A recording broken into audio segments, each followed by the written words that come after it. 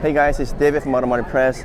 I'm really excited to be here at the New York Autoshow in front of a new Subaru SUV which is fully electric. It's called the Trailseeker, and it's a big surprise. None of us expected a brand new SUV that's also fully electric to show up here at New York. We have Evan here who's in charge of the product management for Canada. Do you want to introduce yourself quickly? Yeah, I'm Evan Lindsay. I'm the car line manager for the new Trailseeker and working with Subaru Canada, and I'm so happy to be here to introduce this exciting new EV. All right, thank you so much, Evan. So tell me a little bit more about conceptually what the Trailseeker is and how this is positioned differently than the Solterra, which also has gone through some changes for 2026. So we know that that's behind us right here. But what is the positioning, I guess, between Solterra and the Trailseeker? Yeah, so while the Solterra for 2026 and the new Trailseeker share the same ESGP architecture, yes, there's very unique positioning for the Trailseeker. So the packaging for the powertrain and the battery is different. So we have dual 167 kilowatt motors front and rear on the Trailseeker. We have a 74.7 kilowatt hour battery. The new Solterra has a 77 kilowatt hour battery, and it's got a 167 motor in the front and 88 in the rear. So the powertrains are different, and also with the Trailseeker, we've had a lot kind of more influence in the engineering from a Subaru perspective. So we've been able to sprinkle kind of that Subaru spirit and Subaru DNA into the product in terms of how it's engineered, how it handles, how it drives, the all-wheel drive system, etc. Okay, interesting. And I had some chance to speak to a chief engineer from Japan also. And from my understanding is that right now the Solterra is obviously based on BZ4X from Toyota, built in the same factory in Motomachi. And I've been to that factory a number of times, and I saw both the Solterra and BZ4X being built there, so it was pretty exciting to see that. But this one is going to be built at the Subaru plant, which is in Gunma, Japan, under Subaru Engineering. So what he explained to me is that this is more of a Subaru influence in terms of the final engineering and also the final production design compared to the Solterra, which is much more influenced from Toyota. So he even said to me that the makeup of the engineering team, it has more Toyota people for the Solterra / BZ4X, but for this one there's more Subaru people because the supplier, engineering, manufacturing are all handled on the Subaru side. And of course that brings up a question which you won't be able to answer on our behalf, but with Toyota has a Toyota version of this model, and from what I'm hearing through the rumors are, yes, there will be a Toyota version of this one built at the Subaru plant. So this collaboration I think is really fascinating for me as an engineer, and also makes it very interesting for the buyers and consumers because you now have a two choice, either Solterra, which is also really updated for 2026, or the Trailseeker. But tell me a little bit more about the demographic. Who will buy a Trailseeker versus the Solterra, for example? Yeah, so from this angle, it's hard to tell. The front fascia shares the new signature EV design language with the Solterra, but it's got the new signature illuminated emblem. There's 6-point DRL headlights, and the main headlight kind of lower in the front fascia. Yeah, this is the real headlights, right? Yes, this is the real headlight here, and there's actually a front washer underneath as well. Okay, I see. To help with snow and slush in the winter to clear the headlight. Okay. But beyond that, the design is actually quite different. So we've got a lot more cladding around the front, sides, and rear of the vehicle. Most noticeable is the cargo area. So maybe we should go on the side. Yeah, there's lots of people walking around, but hopefully we can figure that out. But you got the big cladding in the front here. So here you've got a lot more kind of cladding. So kind of those exposed areas on the body are unpainted. So when you're off-roading or on the trails, you're less likely to scratch. You're not going to damage this. It's actually, it bends a little bit too, looks like. Yeah. And then underneath as well, we've got some more rugged cladding as well, which kind of lifts the kind of the profile of the vehicle. It's got a 210 millimeter ground clearance. So again, exceptional ground clearance for EVs. We've got available 20-inch wheels, but it's still a good sidewall on the tires. So again, on and off-road comfort is it's still there. And I think ground clearance in English is 8.3 inches. 8.3 inches.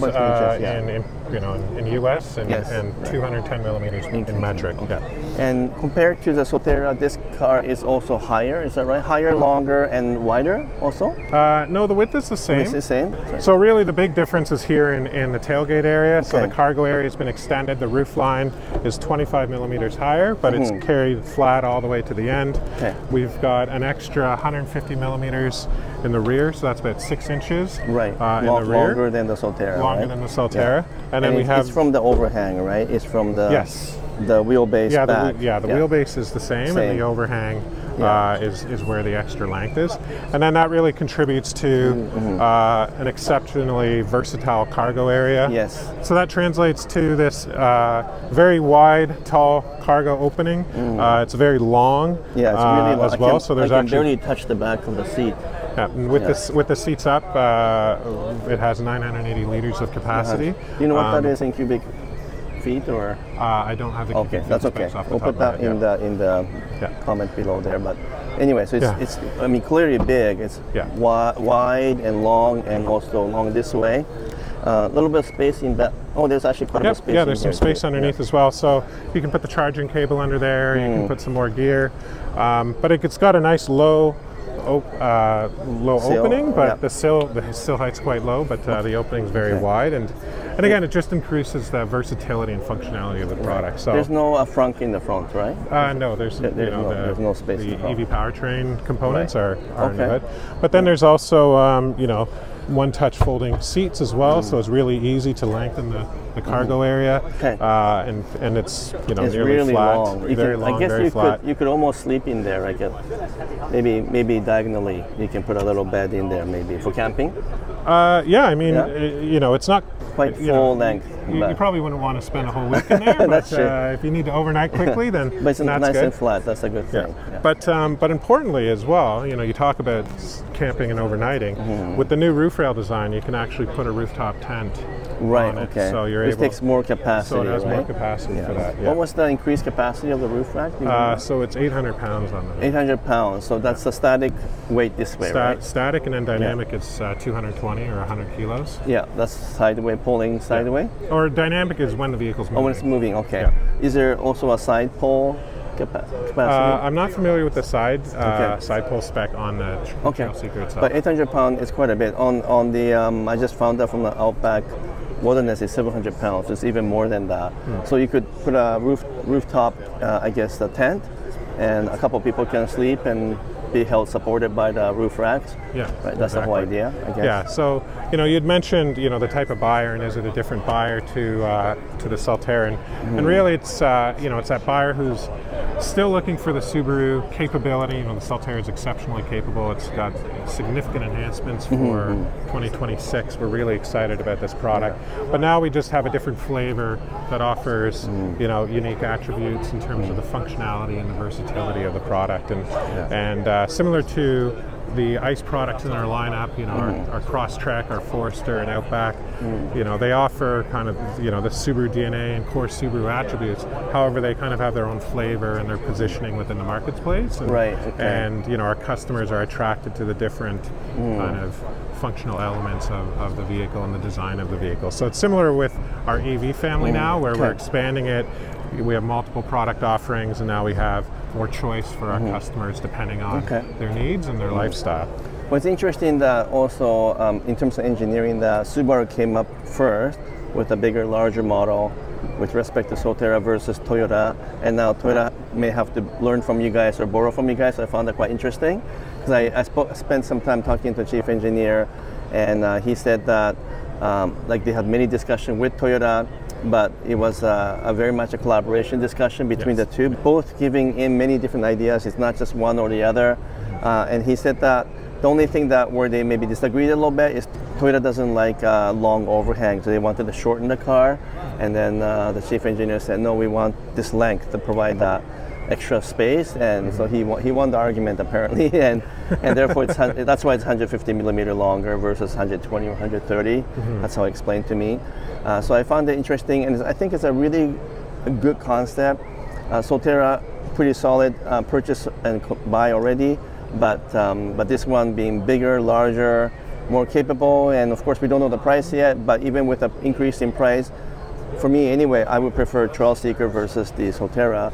Also looks better, I think. It's subjective, but for me, this looks cool. Looks are subjective, and it really comes down to what the customer's preferences are and what their needs are, and we just kind of leave it to them to decide. But we're really excited to have, you know, multiple product offerings, and you know, you mentioned capability. You know, both of these vehicles are exceptionally capable, especially within the EV space, and so again, it's not necessarily saying, you know, one is more capable or more of a Subaru than the other, but it's really just about the fact that we have different product offerings that meet different needs, and both are exceptionally capable, and but they just have different functionality based on those needs of the customer. Okay, perfect. Can we hop inside and just finish off by talking about the interior, and and you can point out a few things to me.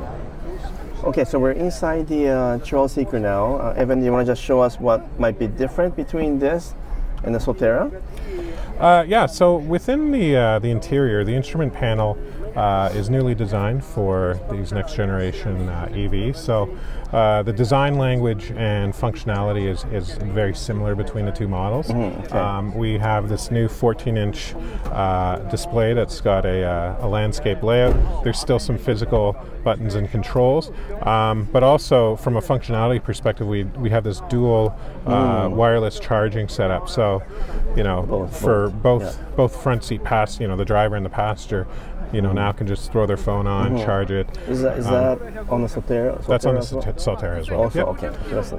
So this is very similar. There's some trim details and differences between the two, but in general, the layout and the features and functions are similar. And then, you know, here we've got our controls for X mode and some of the other driving modes, and we have paddle shift control for the regenerative braking settings, and so, you know, again, it's modernized, it's very functional. The ergonomics and usability and kind of that ease of use for our customers has been enhanced. But again, it's much more, you know, it's updated and much, you know, more usable and functional. Just curious. I know you can't turn this on right now, but this is, I believe it's the same system that's in the BZ4X. Is that right? The software behind. It's been updated for 2026. I can't speak specifically to the BZ4X software and the specific differences between them. But for Subaru for 2026, it's been updated, and you know, this technology is shared with Toyota. So my side comment on my end is it is the same as the Toyota software. It's in fact it's exactly the same as what's on the Lexus RZ or RZ, because the RZ also have the same knob here and here, and this part is a climate control. That'll show up when you turn it on, and it's the same 14 system. Again, they also updated for 2026, so I assume it's the same system underneath. I know you can't make that comment, but I can. All right, so I like the fact that Subaru has like a softer material, like this is soft, and the door is also somewhat soft, and it's not too many hard surfaces, and thankfully also not a lot of piano black. Like there's a little bit here obviously, but not here. It's gray plastic, so I'm really thankful that they did it that way, because we honestly don't think piano black is a good idea in the design, but they scratch so much, they're too shiny, and they reflect too much light and stuff. So I'm glad that you guys didn't do that. So, but this is an exciting time for Subaru. Lots of new models. And you know, Trailseeker is additional choice, I guess, for consumers who wants a bigger, maybe a little bit more rugged looking. I think it's the best looking EV in this price range. Well, actually, we don't know the price range yet, but assuming it's a little bit higher than Solterra, I think that in this market, it's one of the best looking one. It has a very much a Subaru feel to it. So I'm excited for you guys. I'm also excited that it's got longer range. I think it's 420 kilometers? Up to 420. It's approximate. We don't have the final certification numbers available yet, but we're anticipating it'll be kind of up to that 420 kilometer range. Okay, super. Either way, it's you know, vastly improved compared to before. And 0 to 60 is about 5 seconds, I think you guys said. 0 to 60 is estimated to be 4.4 seconds. 4.4 seconds, you know, very quick accelerating. It has 375 net system horsepower through those dual 167 kilowatt motors.